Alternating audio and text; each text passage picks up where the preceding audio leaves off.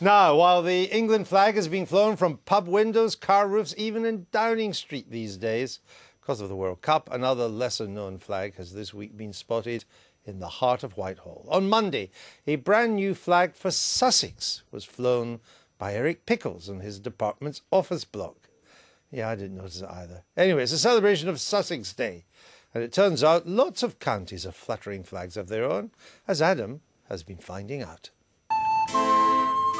Every county has its own character, but when it comes to choosing a county flag, there seem to be some common themes. First, put something local on it. Obviously, Nottinghamshire nodded towards their most famous local outlaw when they first adopted theirs in 2011.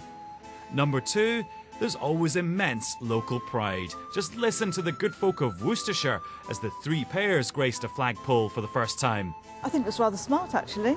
Represents the county. Three pairs for the county inland. Yeah, I like it. It's good.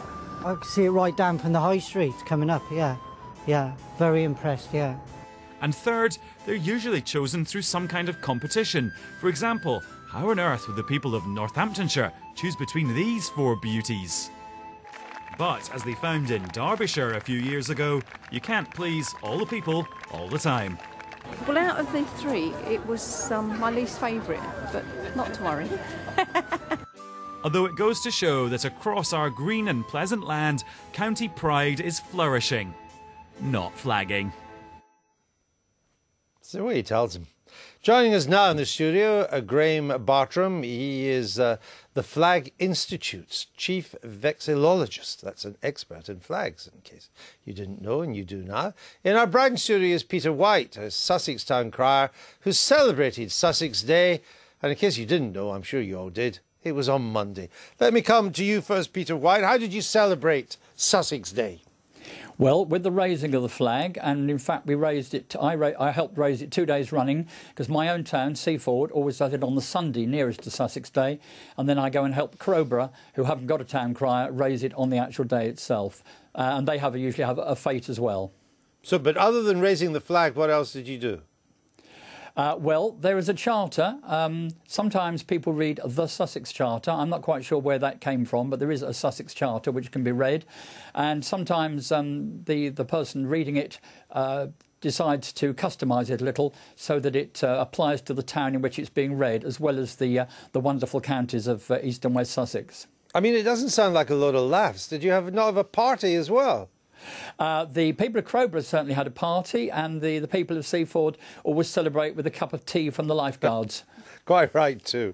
Always good to support the lifeguards. What do you make of the Sussex flag? Do you like it?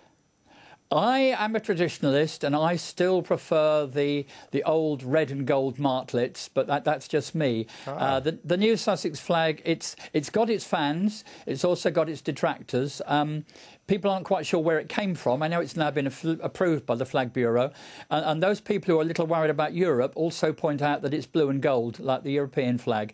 But I dare say that when the Town Council in Seaford finds the money to buy the new one, they will probably switch to the new one. I understand that you would prefer to have two flags for Sussex, an east one and a west one. I mean, you could risk setting county against county here. Well, no, they've had their own flag since the 1880s. When the two counties were set up separately. Okay. All right. Very interesting, a proliferation of flags. Graham Bartram, it isn't just Sussex, isn't it? A lot of English counties are now choosing their own flags. Why do you think that is? I think it's all to do with having an identity. Local identity is becoming more and more important as a counterpoint to globalisation, I think. As we all become more the same, it's more important to us to be identified as different. And to connect more with our closer roots, with our local.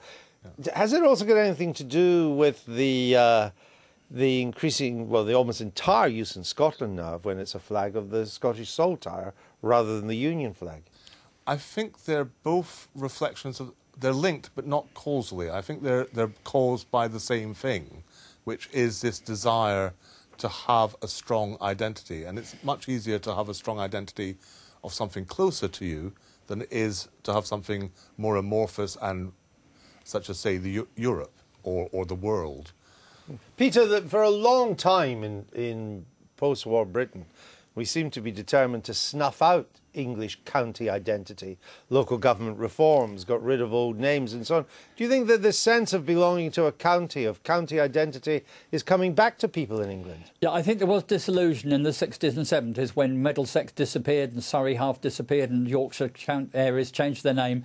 But I think there's been a swing in public mood now, and people are now becoming more enthusiastic about their local area. I mean, Cornwall and Yorkshire have always been like that, but I think other counties are catching up now. Getting a sense of their own identity. Peter, Indeed. Sorry, not Peter, Graham. Who chooses, who decides what the flag should be for each county? It varies. Sometimes it's the county council decide to give the flag they already had as a county council to the people as a flag. So Northumberland is like that and Hertfordshire's like that. Sometimes it's a very old historical flag.